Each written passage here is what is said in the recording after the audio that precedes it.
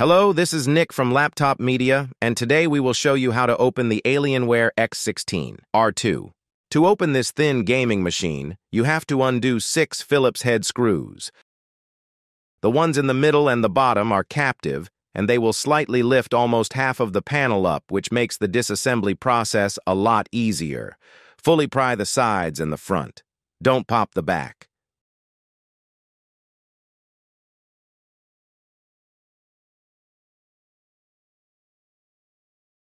Raise the front of the metal plate, slide it forward, and lift it away from the chassis.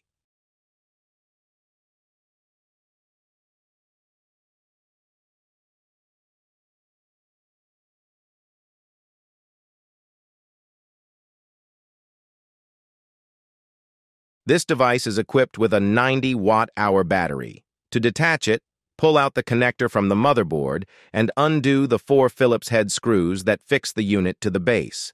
The capacity is enough for around 3 hours of video playback. To achieve that, you have to select the battery preset in the Alienware Command Center app and apply the Optimus mode in the NVIDIA control panel.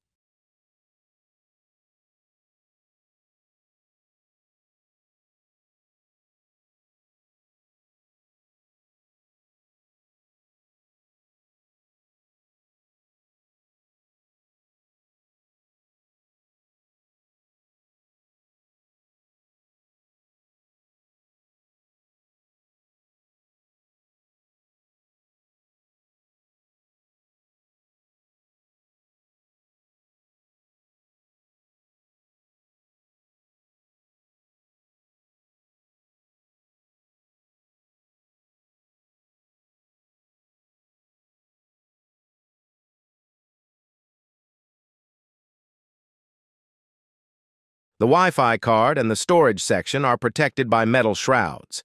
The two M.2 slots are compatible with 2230 and 2280 Gen 4 SSDs. RAID 0 is also supported.